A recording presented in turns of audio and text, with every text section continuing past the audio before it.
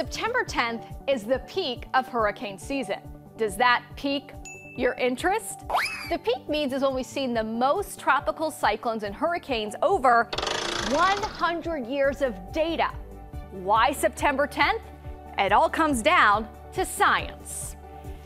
In September, atmospheric conditions are prime for storm formation. We have warm ocean waters, which provide fuel for storms, high humidity, and lower wind shear, which limits storm formation.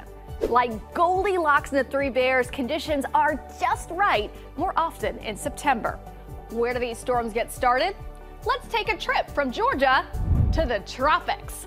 We're headed to the Intertropical Convergence Zone, also called the main development region in the tropical Atlantic, where seedlings of hurricanes live.